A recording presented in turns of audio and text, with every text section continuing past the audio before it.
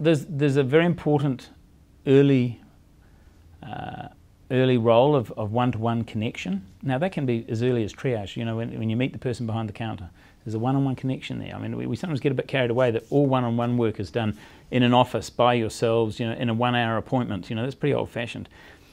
I see one-to-one as when the person walks up to the counter and talks to the person behind the counter. We've got a really interesting pilot going on at the moment where we've got some quite well-qualified people. You know, we've got, I mean, like in the Wellington facility, for example, is we've got somebody with not only a degree in addictions treatment, they've also got a criminology degree, and they're very well qualified, and they know what they're doing, and they talk to the people in a very motivational way and get some really good information and some good support to move in the right direction from that moment. And that's one-on-one, really. And then they might go to the next stage, which is around that motivation and assessment. And I don't think you should ever see assessment without seeing motivation as well, because the first thing you need to be doing is motivating the person to actually come back. And the second thing you need to do is be getting the information so that you know what you're dealing with when you have that person coming.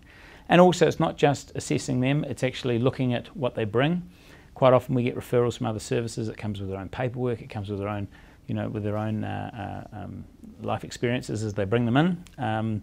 Particularly in form of where people come from probation services. Sometimes we need to know some of their history because that can be varied, and some of that can be, we need to be aware for safety reasons too.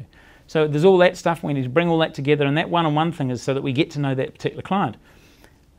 At that point, it may be that what they need is brief intervention, one-on-one for a short period of time, and it's, you know, and it's just motivational and get them going and off they go.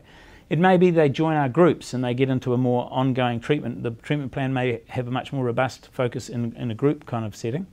But what we also have is we have clients that come in who don't function well in groups, and that's where one-on-one is important, like people who, particularly with social phobia issues, you know, high anxiety issues, you know, people with mental health problems that actually make working in a group very difficult. So we have those, and we quite often work with those on an individual basis.